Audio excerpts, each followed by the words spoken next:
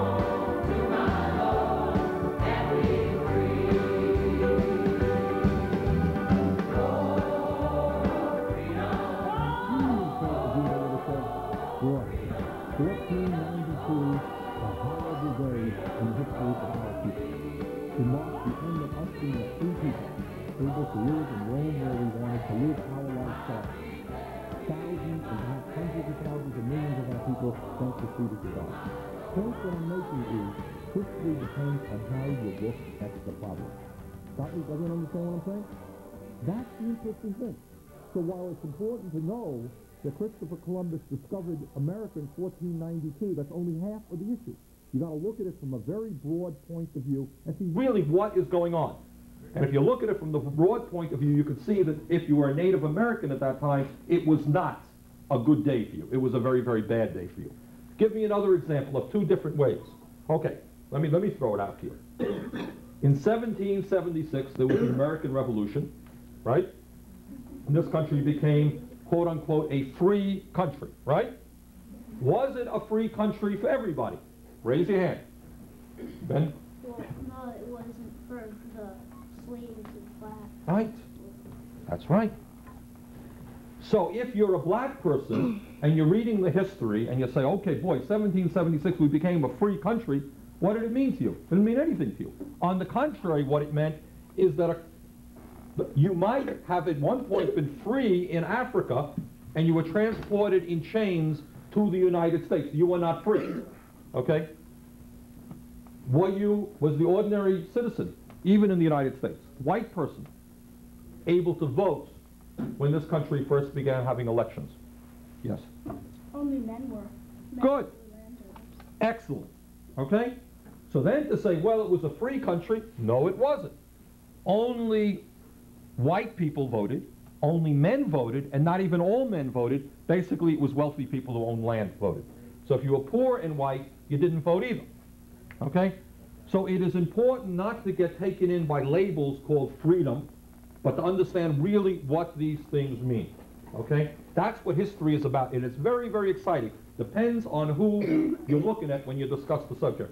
Who wants to chat more about that? Am I right? Am I wrong? What are we talking about?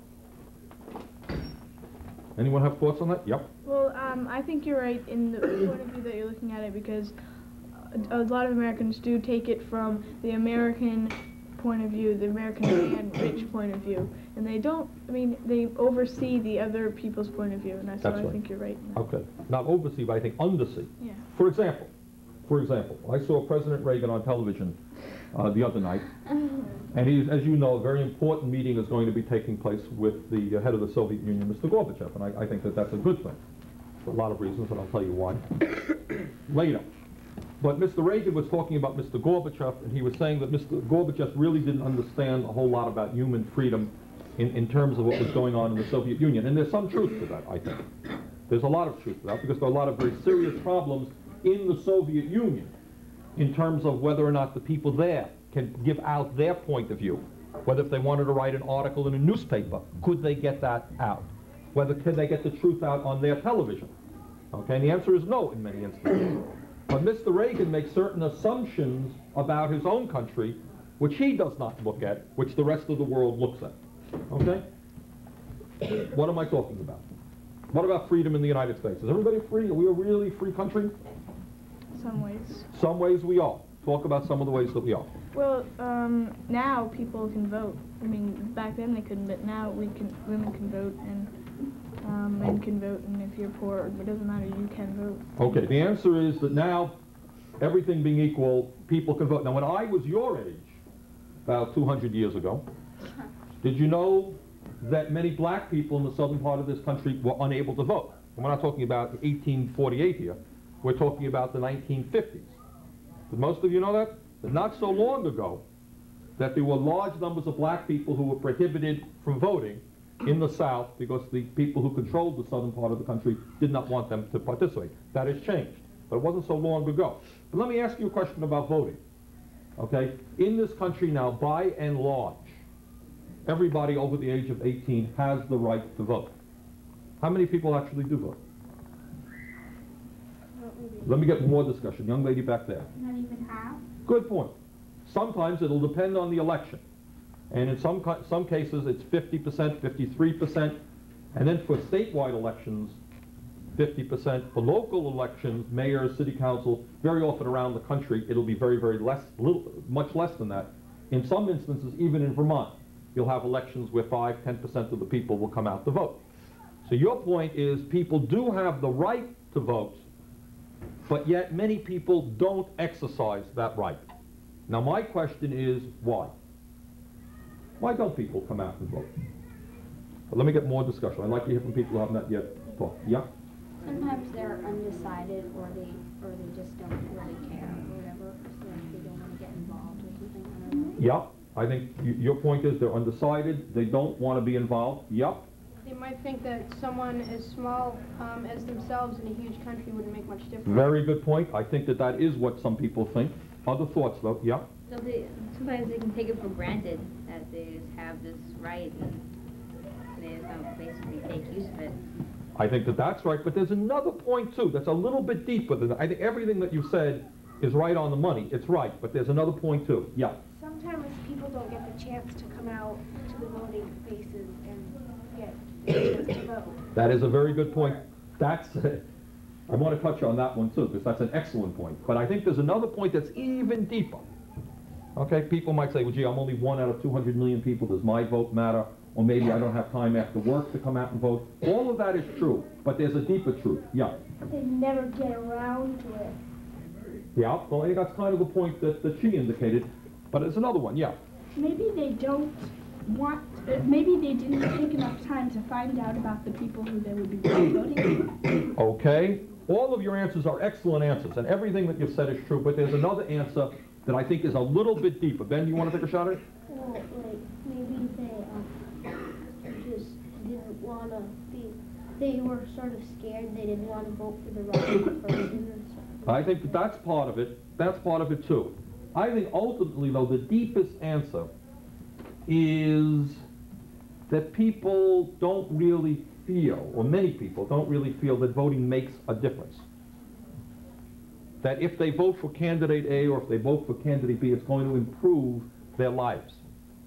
You follow what I'm saying? In other words, you vote for somebody, it's different than buying a package of cereal. You may choose between 2 packages of cereal and you like one better than the other one.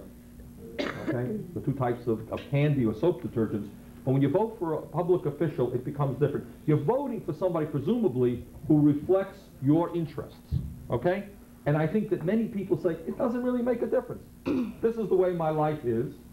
And it doesn't matter who's going to win because my life is not going to be changed terribly much. What do you think? Is that a possibility?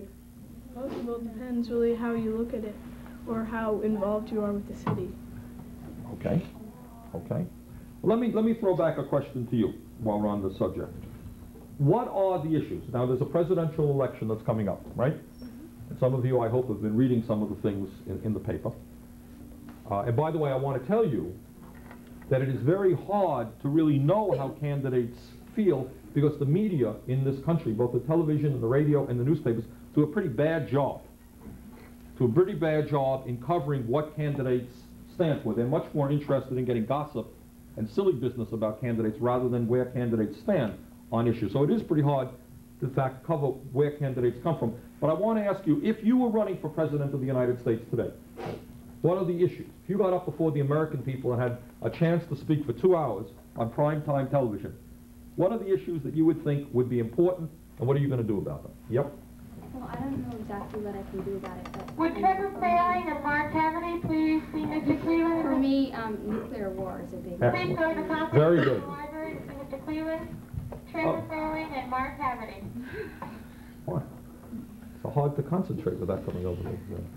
Okay, young lady here said something, and I think that that's a very important point, and maybe the most important point. That is the issue of nuclear war, and in fact, I would carry it further, war in general.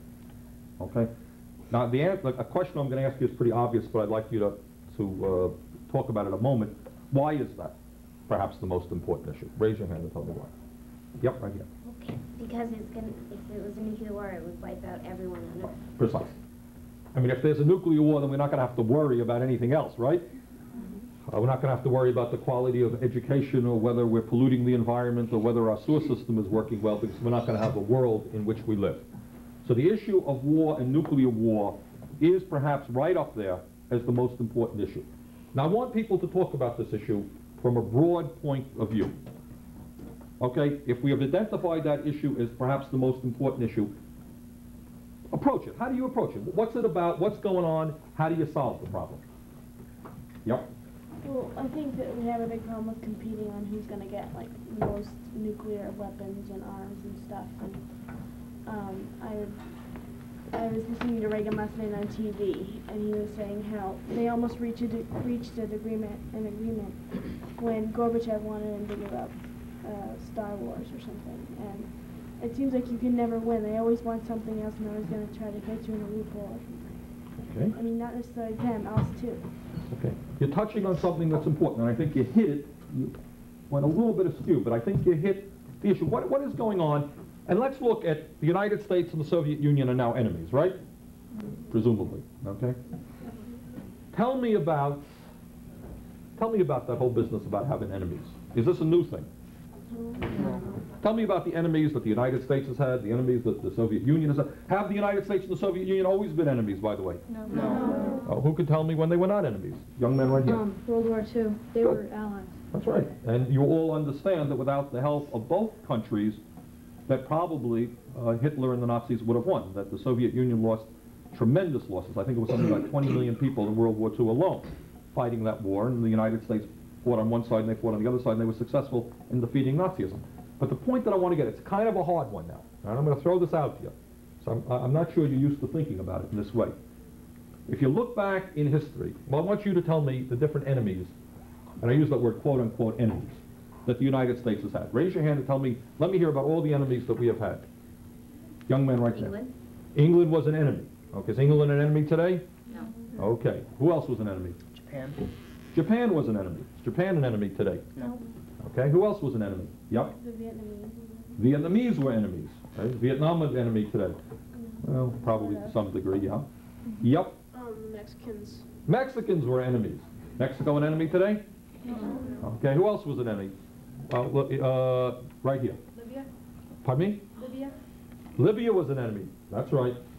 Point is, what would be an interesting assignment someday is that you should get a book, a history book, and you would find that there have been literally dozens and dozens and dozens of enemies. In fact, there is a list here, the beginning of this book, which tells the number of times that the United States sent troops to various parts of the world to protect American interests. In 1852 was Argentina, in 1853 it was Nicaragua, in 1854 it was Japan, in 1855 it was Uruguay, in 1859 it was China, in 1860 it was Angola, in 1893 it was Hawaii, and on and on and on it goes. Okay? Point being, and now that's the United States. If you look at England, they have had a list of enemies that are a mile long. Soviet Union has had a list of enemies that are a mile long, and people have been fighting wars for several thousand years. And in that process, many millions of people have gotten killed. What does that tell you? What does it tell you? Yep. It doesn't prove anything. If all these people are dying, it doesn't come to a certain answer being made. Right. That's one thing it tells you. And if you read the history books, and better yet, you know what one of the most fun things to do, and I don't know if you have that resource in this building, certainly you'll have it at the Fletcher Free Library. One of the most fun things to do in academics is to put down the history book that you're reading, go to the library and go to the microfilm section, and read the New York Times or any other national publication, and go back to the time in which you're studying. Okay? Instead of just reading about the Spanish-American War from a history book point of view, go back to the New York Times 1900 and find out what they're saying. Go back to World War I, 1914, 1917, find out what they're saying. What do you think you will see at those times? And what keeps coming up over and over again? Yep. People dying. People are dying, but what about getting into the war? What are the presidents of all countries? I don't mean just the United States, the czars of Russia, the leaders of Russia, Japan. What are they always saying before a war? Yep. We're trying to come to an agreement, but we can't. Yeah, and what else do they say? Yep. Well, I'm not sure, but when Gorbachev and Reagan were talking about a peace agreement a while ago, they were like, oh, I hope it works out. They said, I hope, and nothing's ever going to happen. They just hope. What you will find, if you go back in history, is you will always find that almost every war that was ever fought, on both sides, was fought for what? What do presidents and leaders of countries always tell their people that they're fighting a war for? Yeah. Peace. They're fighting it for peace, yeah, right, to preserve the peace. Then? Well, like, for protection. For protection of their own national interest, yeah. Freedom. For freedom. Everybody always fights for freedom. No country in the world that doesn't fight for freedom. I'll tell you a funny story. It's not a funny story. In fact, it's a great tragic story. What war was fought in 1917? Who remembers what war that was? Yep. World War I? World War I, right. World War I was really a brutal war. I mean, all these wars were really terrible. And at that time, it was just the advance of new technologies. So they knew how to kill each other that much better. And they had all these tremendous trenches there. These guys dug. Weather was miserable. And these guys used to run over these things and used to, I mean, you literally had, on given days, tens and tens of thousands of French soldiers and Germans, Russians dying. I mean, literally on one day. Can you imagine a scene with tens of thousands of rotting human bodies, okay? And there was once a photograph taken, I think it was having to do with French soldiers and Germans. They were killing each other right and left. In fact, they almost wiped out a whole generation of young men in both countries. And they stabbed each other, right? They were using bayonets at that time, so they went against each other. They stabbed each other. And both of these guys are lying there on the ground dead. Their helmets fall off their heads, okay? And inside of each one of their helmets, you know what they said? They said, for God and country. That was both guys killing each other for God and for country. Okay? Point that I'm trying to make is that any time you go to war, it is hard for the government to get people involved in war unless they give them a good reason. Freedom is usually a good reason. For the interest of your country is usually a good reason. For God is usually a good reason. And they all do it. When the Japanese were fighting, do you remember, have any of you studied a little bit about World War II? A little bit. Okay. And you'll remember, Japanese are unusual people, very brave people in that war. And do you remember what the kamikaze type attacks were? Who knows what that is? Yeah, right there. Well, it's like taking your plane and crashing into Precisely, exactly what it is. What they did, kamikaze, I don't know what that means in Japan, but I think it means basically a suicidal type of attack, where a pilot is in a plane, and his goal is to, say, destroy an aircraft carrier or a large ship. Takes the plane, doesn't use a missile, he directs the plane directly into the ship, which means certain and absolute death for himself, the goal being to wipe out that ship and serve his emperor. Now, to be motivated, in fact, many Japanese during that war, it was, if I'm not mistaken, and you know, I may be wrong, the history is a little bit rusty here, but I think Japanese did not believe that surrender was honorable. They felt that you're supposed to fight to the death.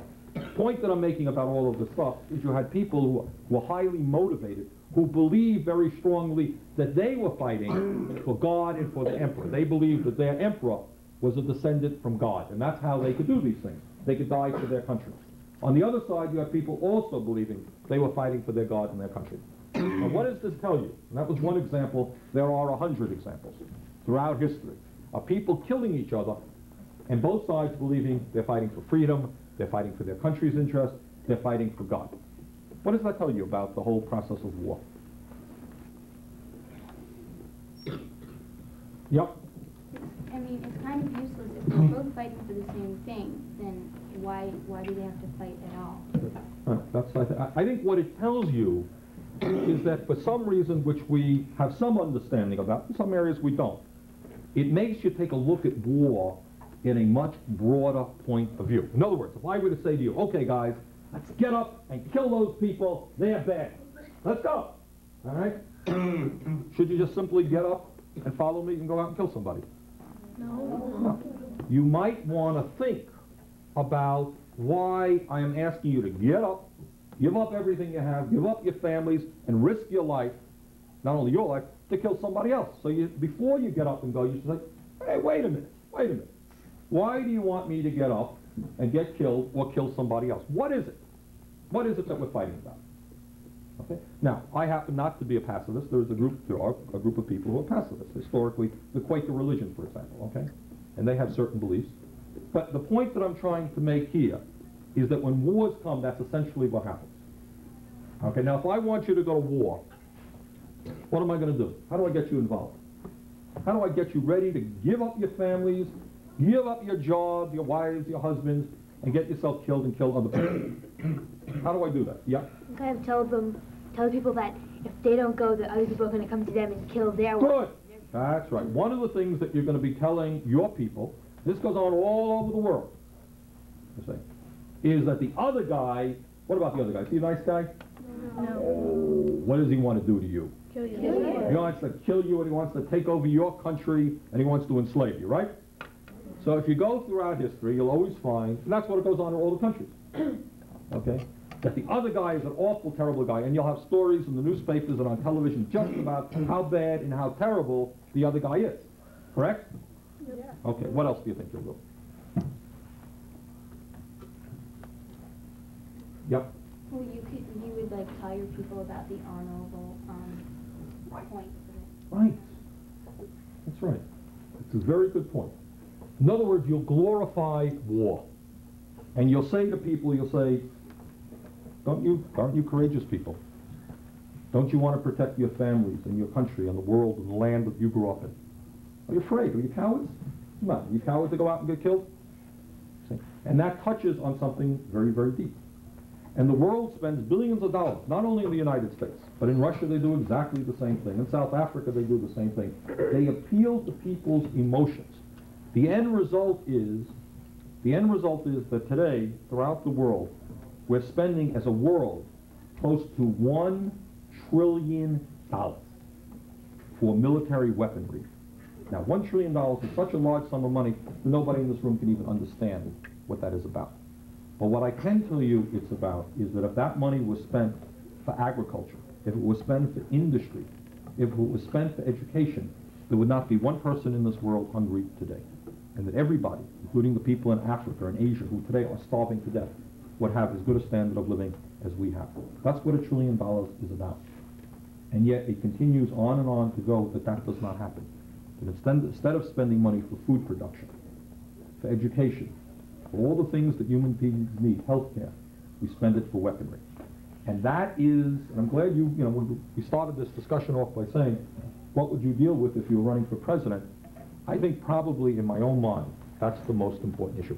How, after thousands and thousands of years of this business, every country feels that they're right, they're going to kill everybody else. How do you finally say, calm down, let's talk about it, let's understand that killing people is not the most important thing. All right, having defined the problem, where do you go from there? How are you going to solve the problem? What's one mechanism, or a couple of mechanisms? How do you finally stop the stupidity of people generation after generation killing each other off? Yeah. Do you have any other people that believe in your opinion? Okay. Yeah. But what's the process? I think probably as important as anything else is a process. How do we stop wars? Yes? Like having all the head of the government from like all the countries combined into one? Very good. All right, what you're talking about, I think, is at least beginning to get people from different countries to sit down and talk. Okay? How many of you, for example, one of the things that concerns me, and we're seeing some breakthroughs now, how many people in this room have ever met a Russian in their lives? Aha, that's good. You know how you have through Project Harmony, right? No, there's one in our class. Is there a kid here from the Soviet Union? Yeah, right now, but she's in the Paradise Project. Is she now living in the United States? Yeah. Great, okay. All right, that was unfair. All right. Excluding her, how many kids have you ever seen somebody from the Soviet Union? Okay. The point is that it seems to me that one way you ease international tensions and one way you can break down a pattern by which leaders will tell you that everybody over there is evil, horrible, terrible people is by getting to know the people, right? In other words, if instead of just having one kid here from the Soviet Union, let's say we had a program by which there were a dozen kids here from the Soviet Union and a dozen of you were studying in the Soviet Union for 6 months, for a year, okay? What do you think would happen in that process? And if, let's say, this went on all over the United States, what would happen? What would be the result of that? Would it be necessarily true that you would end up liking those people? But what would happen in the process? Yep. You would learn about their cultures and you kind of understand them more. Precisely. That's an excellent answer, and that's about what it's about. And once you get, see, one of the reasons that people can make war is you develop a process by which you make your enemy the enemy. They're faceless human beings. They're not really like you. They're much worse than you. They're murderers. They're a different color. They speak a funny language. They have strange customs. They're not like us. Therefore, we can kind of kill them, right? But then what happens when you sit down and you get to know people, and one of the nice things that's going on in our state right now, and I'm very proud that this is taking place in Vermont, is there is a project called Project Harmony. How many of you know about Project Harmony? Okay. What Project Harmony is about, it was started by 3 people in central Vermont, and what it's about is getting kids from Vermont to go to the Soviet Union and to visit, and bringing kids from the Soviet Union to Vermont. And last summer there was a beautiful concert at Memorial Auditorium where you had kids, wonderful, from Leningrad, young people from the Leningrad Youth Choir, beautiful singers, girls. And they got up there and they ended up singing with kids from Burlington High School and kids from another high school in Vermont. Very, very lovely. Point being, and now some of you may know, some kids from Burlington High School have just come back from the Soviet Union. Did you know that? Any of you know that? Okay. In fact, that group is going to come to the Board of Aldermen on Monday. So they went out and they had a chance to see the people in the Soviet Union. And I'm not sure, I don't know exactly how they felt about it. I'm sure they didn't like everything that they saw. But what they did get an opportunity to do was have dinner with real live Russians and talk to kids their own age. And in that process, they began to find out that the people in the Soviet Union are human beings. And just like you, they have mothers and fathers. And just like you, they have too much homework that they don't want to do. And just like you, they'd rather watch TV than have to study, and all these things, okay? They're human beings. And when you begin to understand that somebody is a human being, the likelihood of you going out and killing them or getting killed by them is that much less. You understand what I'm saying? Does that make sense to people? Or people disagree with me? Well, what can we do? Yeah. Well, I think it was the same problem with the slaves and mortals, that they didn't look at the black people as human beings. They looked at them as black people that had no feelings and had no cares, and all they knew was to work. What you're getting at is a word that I will use, stereotype. What does the word stereotype mean in the context that you're talking about it? Let me get some more hands. There's some kids who have not participated yet. Come on, let's go. Okay, yeah. Stereotype just means that you classify a bunch of people together and they're all the same. Excellent. That's a perfect definition. Give me some examples of stereotypes in terms of nationality. Nationality. Yeah. Like the Polish? Good. People always think of them as like stupid. Excellent. All right. Here's the example. And you guys are very sharp, and I'm very proud that you're as aware of these things as you are. If you want to deal with a group of people, what you essentially do, and you want to do bad things to them, You do what I call dehumanize them. You make them less than human beings. They're not like you, they're something else. And what you do, therefore, is you develop a stereotypical image of them, a stereotype. Poles. Now, they're Polish jokes. All Polish people are stupid. Essentially is what it is at the heart of that joke, okay? What about black people? What's the stereotype that we know about black people? Yep. Well, that they're like talking slang and that they are very, well, they're kind of, they don't catch on as fast. Okay, well, let me even go further. When I was a kid, and this thing is gone, it's interesting to see how fast the world changes, okay? When I was a young person, what we learned is that black people smelled. They had a special odor, okay? That was what went all around, that black people smelled and they were pretty stupid.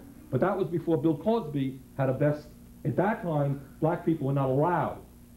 Television would not allow black people to host national programs. In fact, there was a singer who basically could not be on a national television program hosted because the South didn't like it at that time. Okay, so black people smell. If the black people smell, my God, why should they have equal rights? All right, what about Jewish people? What's their thing? How are they different than other people? Yep. They celebrate Hanukkah. Yeah, but that's not. I would say that's not the stereotype. But what makes them? Now, you know, Jewish people lost many, many millions of people under Hitler in World War II. And they were killed because they were also not quite human beings. What are some of the stereotypes regarding them so that they could be wiped out? What made them different from other people? Yeah? Maybe because they didn't believe in the same things that the Catholic people did. Right. Their religious beliefs were different, but also they were greedy and selfish people. Also had strange sexual habits and so forth and so on. That's what the Jews are. What about the Irish? What do we all know about the Irish? Yep. They're like illiterate and they don't know much and they're just like... And what do they always do? What does everybody know about the Irish? They Get in fights. get in fights because they're drunk. All the Irish people do is drink. That's the Irish. What about the Italians? The Italians are all... What do we know about the Italians? Who can raise your hand and tell me about the Italians? Yeah. They're all greasers. They're all greasers, and they are also... Rocky. Yeah, the Rocky, but they're also mafia people. They're all gangsters, right? All Italians are gangsters, and Irish are drunk, and Jews are greedy, and black people smell, okay? And then the people in the Middle East who have those funny hats, there must be something weird, because the women wear these things around their heads, so they're different than our women. They must be, we gotta hate them for that reason. Point being, that if you spend a few hours thinking about it, you can come up with good reasons to show how people deep down are different from each other. And by the way, this goes on in those countries too. They all think Americans, what do they think about Americans? Some of the stereotypes that they'll think about us. Yep. We're all rich and we live in wins. Precisely. That would be the first one. A, that Americans are all rich. Everybody in this room, millionaires. We're all like, you ever see the program Dallas? Yeah. Hey, we're all J.R. Ewings here. No problem. That's what they think about us. Yeah. All our kids are punks. All the kids are punks. Also, yeah. Now we're stuck up. That's right. We're the ugly Americans. Okay, that means that when our people go abroad to Europe, we're above everybody else. Or else, if they want to put our country down, what might be some of the stereotypes? Other things. Probably that everybody lives out on the street. Anybody here live in a house? Yeah. Well, there are some people in the world who would be shocked to know that you live in a house because they think all Americans are now sleeping out on the streets. Or that everybody in America is a racist and hates black people. In other words, each country in the world develops their own stereotypes about other people. Every country does that. And when you do that, then you don't have to deal with Irish people or Jewish people or black people or Russians as human beings. Hey, we know they're all, then you fill in the label. Greedy, smelly, dirty, you know, they like killing people, whatever it is, okay? And the main point out of all of this is that it seems to me that war is not going to be stopped until all over the world people begin to sit down and look at people as human beings, okay? Which is not to say that everybody in the world is nice. Not everybody in Burlington or Vermont or America or Russia is nice. And you have a right to dislike people. That's natural. But you have to know why you dislike people and what are the reasons. Okay? If there's somebody who goes around killing people, you shouldn't like them. Okay? Cheating people. But you have to know what in fact is going on. Okay. Well, we spent a long time, my goodness, I think we're almost running out of time, are we? another 10, 15 minutes, Do. if you want. I'm not sure that I do, actually. Okay, but what are some of the other subjects? We spent a while on one subject, and that was an excellent one, on war, which I think is perhaps the most important. What is another subject that is also of enormous consequence? Yeah. Nuclear waste. Good, and that's part of a larger problem. What do you call that problem? Acid rain. Pardon me? Acid rain. Yeah, and those are then? The environment. The environment. Okay, environmental problems in general. We talked about a little while ago that if there's a nuclear war and the whole world blows up, we don't have to worry about much, and that's true. But there's another problem that also, not quite tomorrow, not as dramatically, I think, but also over a period of not so many years, can also have devastating impact on everybody in this room and everybody on this earth, and that is the whole question of the environment. Who wants to start off by saying, what do we mean when we're talking about that? And we've got a few examples of particular problems. Acid rain being one, how do you deal with nuclear waste being another. Give me the broad view. What are we talking about when we talk about a concern for the environment? Yeah. Yeah, you're giving me examples. But what, yeah, so what? Pollution, big deal, no problem. Acid rain, so what? No problem. Nuclear waste, no problem. What are we talking about? Yeah. The destruction of the environment? All right, but go a little bit deeper. I don't know what you mean by that. Yes, that's what we are talking about. But what? So what? The environment is destroyed. Big deal. Is that a problem? Yes. Why is it a problem? Guy behind you. Yeah. I'm sorry, I had something else. Yeah. Because if pollution kills off a certain species, that will kill off another species who needs that one, and then all of us, the whole system will. Excellent. Why? Because we all depend on it. Excellent. Right, that is an excellent explanation. In other words, I would say that if we're going to talk about it in one paragraph, what you're saying is you look at the entire world as an ecosystem. Ecosystem. And that basically means what you said, is that everything is related to everything else. For example, some of you may have seen, there were some articles in the newspaper recently about the destruction of the ozone layer and the fact that the climate, the temperature on Earth may rise a few degrees. Is that significant?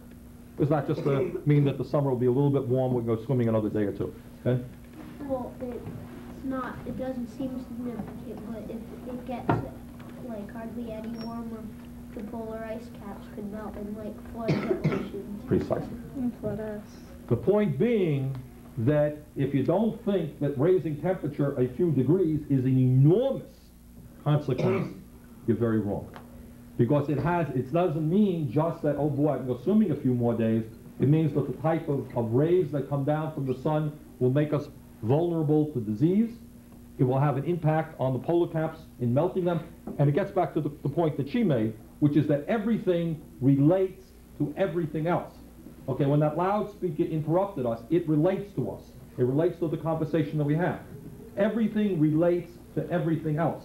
The environment is a very, very fragile system of interrelationships. And if one thing is disrupted, it'll have an effect on everything else. For example, if the raising of the temperature has an effect on drought, and I don't know that it will, but it might, and on the growing of food, on the growing of wheat, what does that mean in terms of the way we live? Yeah. Well, if the wheat is destroyed, then we're going to lose a lot of the food that we eat. Right, exactly. And if pollution has an effect on water, what does it obviously mean? Yep. That like we're going to dehydrate. Well, obviously you can't live without fresh water. And as you know, in many areas of the country now we live right here on the lake and we have a problem I'll talk about in a second. But in many areas of the country now, water, we take water for granted. It's not a big deal. But in many areas of the country, the availability of fresh drinking water is a major, major problem, and it is getting worse. Okay? So just as we understand that a nuclear war makes every other discussion irrelevant, so I think we have got to pay very strong attention to the environment. Now, what has been happening? Why, in the last 20 years, has there been much more consciousness regarding the environment? Has this always been a concern? Would you say, as serious a concern 500 years ago as it is today. Let me give you some new, okay, yeah. Well, technology has gone up so much, and there's more waste being dumped all over the place. Excellent. And you can start to see it in some of the plants and stuff. Very good. That's pretty much the right answer, I think. In other words, 500 years ago, let's say when the Indians lived in this country without the settlers coming, were there major environmental problems? I would say probably not for a couple of reasons. First of all, there were much fewer people, okay? And second of all, the level of technology, the ability to alter the environment was much less. Okay, so for example, the question of how you deal with nuclear waste was not exactly a problem that we had to worry about 300 years ago, correct? There was no nuclear, the atom had not been harnessed, there was no nuclear power. So what ends up happening is that as technology advances, and as technology does good things for human beings, on the other side of the coin, there are also negative impacts. And what you have to weigh as we go forward is the new advance, are the new advances worth it? For example, it's a lot of fun to get into an automobile, right? And in 45 minutes you could be down in Montpelier. That's great. But what are you doing when you drive the car? What's the negative of that? Let me get some more hands. Not everybody has participated. This young lady here. Most of the pollution is coming out of the car. That's right. And obviously the concern is not one car, but it's millions of cars, right? In other words, if one of you made a sound and went like this, would not be a problem. Everybody does it together, you got a real noise. Millions of people do it, you have, very loud noise. One car, not a problem. What happens in areas like Los Angeles right now? Who can tell me that? Let me get some more hands. You all know the answer to that. Yep. Big fogs, pollution come in. That's right. So in Los Angeles, if I'm not mistaken, every day they say, the temperature is 83 degrees, the smog is whatever it is. The air quality is. By now, the air is in such bad shape, they tell people who have heart problems that they can't go out and so forth. Okay. So that becomes a very, very interesting question. For example, if you take things like pesticides. Pesticides by which insects can be killed are helpful to farmers who are growing crops. Kills the pests, kills the insects, they can have good crops. What's the negative side of that? Let me get some new hands. Yep. Well, there's a lot of animals that are dependent on the insects that are. That's right. And what else? Yep. Poisons us. That's right. It's great that the insects can't eat the orange. What happens to us? In fact, there's a film that was put out recently about grapes in California. And the workers there, the farm workers who have to gather the grapes, are very nervous that their people are getting sick because that insecticide is getting into their system. And also, it could well be on the grapes that we eat. So here's an example where they're growing beautiful grapes. The grapes look very nice. They look nice. But they may not be quite so good for us or for the people who do the work in harvesting those grapes. Point being that it ain't an easy, there are no easy answers to that one, because I don't think anyone thinks that we should ban all automobiles tomorrow, etc. But, question is, if you want to maintain a decent standard of living for people, okay, which you do, that's certainly a goal of civilization, how do you do it in a way which doesn't make people sick or cause the destruction of the environment? And there are some good people who are working on that problem, not enough people. Not enough people. And it's complicated by very often that the people who own the technology are really primarily interested in making money. So the people in California who are manufacturing the grapes really don't care all that much about the workers or necessarily about us who eat the grapes. Their goal is to get a good product that they can make money on. And very often they'll lie about the dangers of what's going on. For example, cigarette smoking, perfect example. Okay? I trust that everybody in this room understands that cigarettes are very bad things. They really are. Not only do they cause cancer over a period of years, they cause a number of other diseases. And yet, I think the full truth about what cigarettes are about has not even yet come out, although we're much more aware of it than we were in the past, because some people make a whole lot of money. Tobacco companies are doing very, very well in selling cigarettes, okay? All right, I think I'm going to have to get going soon. We've got to get back to City Hall. But I think we've touched upon two issues. And I really, really, really want to tell you that I'm very proud of the level of discussion that we've had. I think you guys are thinking on your feet, and that's good. The solutions are not easy, and it is important. Sometimes people, when we talk about issues that we're talking about now, people say, this is depressing, Oh, let me turn on the television and watch Miami Vice. That's a much nicer thing than having to worry about these problems. And I think a lot of that goes on in our own country because the problems are so serious and it's easy to run away from those problems, you know? Much easier to sit in front of the tube for 8 hours a night and not think about them, right? But that's not what intelligent people should do. And you're intelligent people. So I don't know that there are easy answers, but I think one thing that we have going for us is that humanity has a certain spirit, a desire to persevere and to maintain a life, to maintain its life. So I think we can solve the problems. And I think in some ways, in terms of both the war and peace issue, the fact that Gorbachev will be in Washington next week meeting with Reagan is a significant step forward in bringing two superpowers together. The fact that there are now articles and that the growing consciousness about the environment suggests that people are more and more concerned about it. And we've got to do more about these things. But ultimately, what it means is if you're going to be a good citizen, in the deepest sense of the word, you're going to have to think about these issues, you're going to have to study these issues, you're going to have to discuss the issues, you're going to argue about the issues, you're going to have to be involved in politics, because that's ultimately what this thing is about too. Okay? So I'm going to go now, but I do want to say that I'm very delighted at the level of your consciousness on these issues and your ability to discuss it. And sometime if you'd like to drop into City Hall and find out more about what's going on in the city, because we really did not get into some of the issues that affect our own city, which I would like to at some other point talk to you about.